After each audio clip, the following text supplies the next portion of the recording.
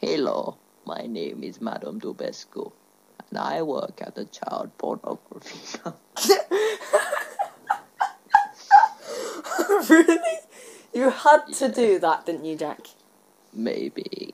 Anyway, so this is literally just a very, very, very quick 15-minute podcast, which me and Jack are gonna do.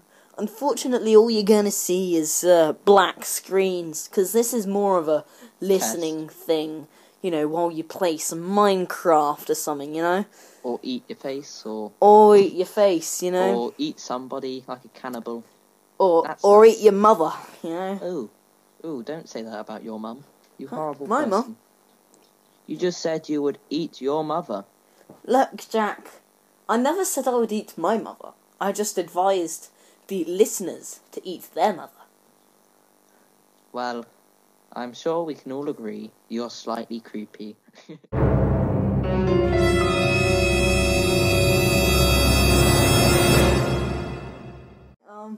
I really don't know what we should talk about, do you? Well, let's just talk about normal stuff. Anyway, I'm on a faction server right now. He is on a faction server right now. And I'm about to break into their base, Alden. And he is about to break into their base, me. Yep, you're repeating everything I say. Yep, I'm repeating everything he says. Huh? Oh yeah, about primary schools. You had like a golden time thing and everything. Oh yeah, we used to have like this weird golden time thing, and we had like a traffic light system. Really confusing, but in golden time you got to do literally whatever you wanted, except for kick people, you know. Yeah. Like that. Literally, if you kicked someone, right? You know, you're following me on this, Jack? Yep. Okay, if you kicked someone, and then like 30 seconds later you kicked him again, my school classed that as bullying. And yeah, exactly. And literally, the only punishment they had, right? You know, they didn't have detentions. You literally just had to stay in for one break. That was it. We had, what was it called? Timeouts. Timeouts. Which was basically just a detention. Sit on the naughty step now. No, it wasn't. It was go down to the principal's office and sit in his office whilst he grilled you. You see, my head teacher, I once gave £2 to, right? Oh, at the age of 5, I'm pretty sure that was a nice achievement. And ever since then, I could have been as naughty as I wanted, and she would have just like, let me off. Oh, he's that kid that gave me that £2 one time so I could buy me a faggy. Oh, God.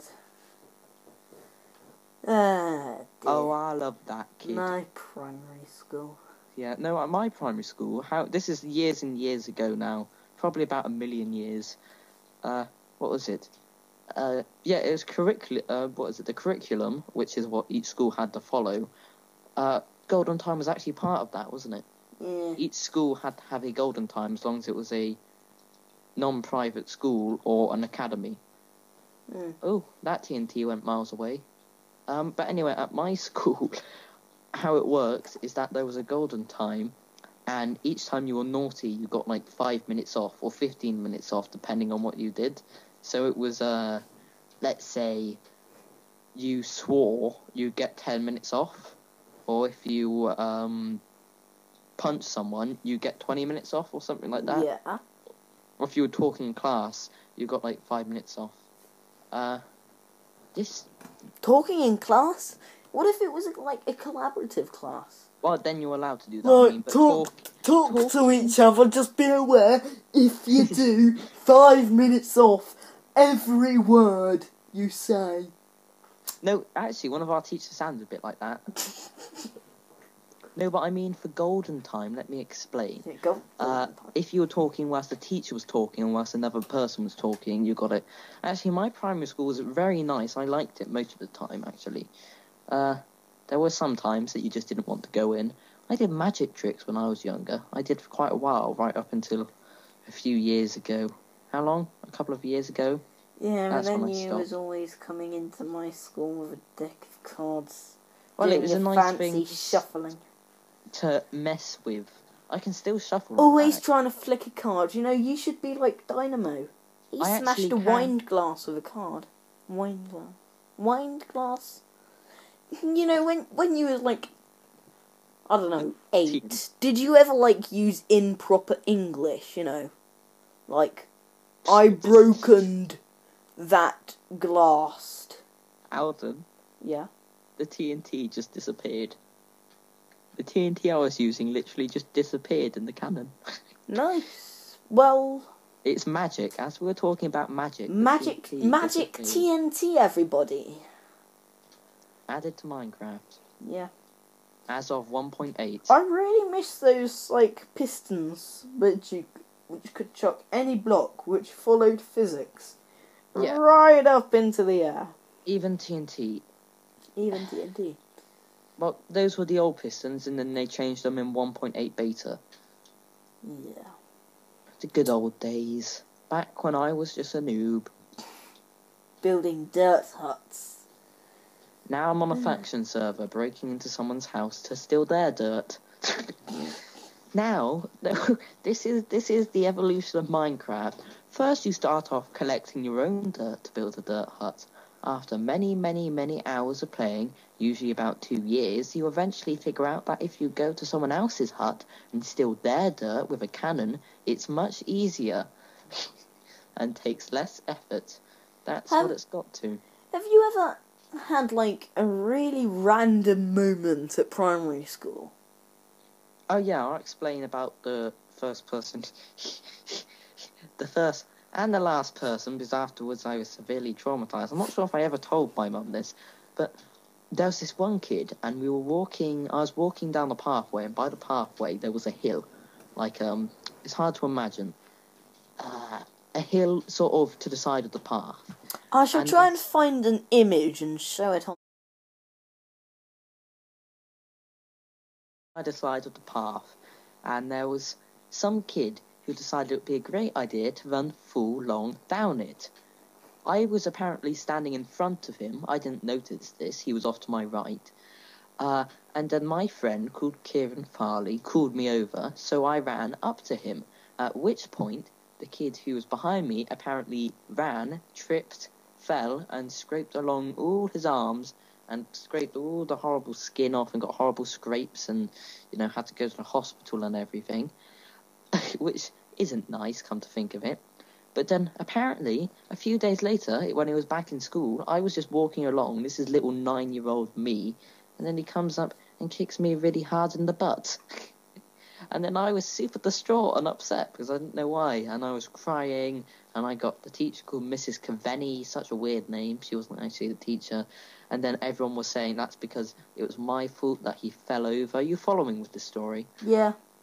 Because he fell over, and there was blood all up his arms and things, and eventually Mrs. Cavenny got the kid in, and he said it was my fault because I moved out of the way, and if I hadn't, he would have fallen into me and would have been fine.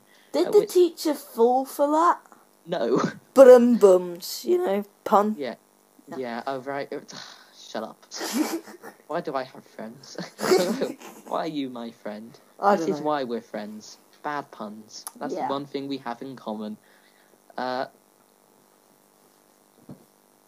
So, that was probably the most random thing that ever happened to me at primary school. Oh my god. One more shot, Alden, and I'm in this base. Yeah. Seriously, it's in the right place. I've said this like a million times so far, but this time I'm serious. Well, do you know what my most random moment was? What was it? Well, my most random primary school moment, I was in... Well, there's actually two. The first one, right, was me in, like, this hedge, which, Okay, I'm imagining little baby Alden, 9 years old. I was in a hedge, which we all classed I'm not sure why you're in a hedge. The school transformed it into a base, because it's, like, hollow inside. Oh, there's well, just a layer of leaves around the outside, and they just, like, cut holes around the edges, as if they were entrances. Anyway, I was in there, and my friends... I'm in Alden. I'm in the base. Yeah. Breaking news. Jack's broken in. And my friends, right... Yes. Let's call them friends. More like mates, but whatever. More like acquaintances. They was all, like, excavating the area, like with sticks digging up the mud. Right, there was one guy called Art, right? Art, what a lovely name. Bit of a squeaker, he was. Bit of a squeaker, he was. Not anymore, though. Squeaked about a bit. Not anymore. Not anymore, okay. Anyway. I'm imagining He had, like, a stick in the shape of a pickaxe, right? This is like your earliest memories of anything to do with Minecraft. You can see where this is going, right? It was a stick in the shape of a pickaxe, right? Like a Minecraft wooden pickaxe. Anyway, what happened, right, was some random kid snapped it in half and chucked it over the fence, right? And then some random dog took it. He burst into tears, right? Oh, my stick! And he then refused to do anything without his axe. So now, every time he passes us, like when we see him every odd occasion, we go, "Where's my axe?" That's horrible. You're horrible. That's what he used to say. It's like a running joke between us now. And then he's like, "Haha, I remember that time when that dog took my stick in the shape of an axe." I'm sorry. Unfortunately, the next day, right, that dog owner came with a complaint to the school, right? That the dog choked to death on the stick. No, seriously, this is no choking matter. Choking matter. Stop. Anyway, what happened was, he just so happened to be digging in some cat poo, right? Which is why the dog took the stick. The dog took the stick because it had some cat poo on there, right? And it took it away, right? And the owner of the dog came to a complaint to the school because the dog became ill. Because it had eaten the cat poo. And it died the day after, right? No, seriously, it died the day after because it ate some cat poo, which Art had chucked us. Well, not Art, but some random other guy, which was blamed on me, chucked a stick over the fence, which then their dog decided to take and chew the hell out of the end which we had been digging with. And, the dog died. School got sued. What? No. Really? Are you serious? I was kind of blamed for it, and then they realised, no, it wasn't me because I was nowhere near there at the time. And that's the first ever random moment we ever had at that school. That was just really weird. Yeah. The first ever weird moment. The next moment was even weirder. Okay, we've both had 2 stories so far. Have we? Yeah, I had 2 stories about the kick up the bum and the golden time. Yeah. Oh, so have you. Okay. Anyway, this one, right, is about me and my dog, right, with my mum. Oh, you trigger the dog. Yeah, trigger my dog. Anyway. Trigger the doggykins. I had just got into school, right? My mum always used to go up to the school with me on, like, a Friday to take the dog for a walk at the same time. Yeah. Like, oh, why are you even walking by me? Anyway. Why are you even walking by me? Like, get out of my face, please. Anyway, so she says goodbye, right? And on her way back, right, at the school we had the field, but then there was like a cordoned off area to the right, which only certain people could go in because it was very dangerous apparently, even though it only had a pond in it. Dangerous field of death.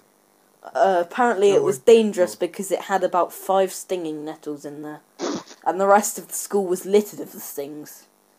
Anyway, what happened was my dog, it likes chasing rabbits because I don't know why.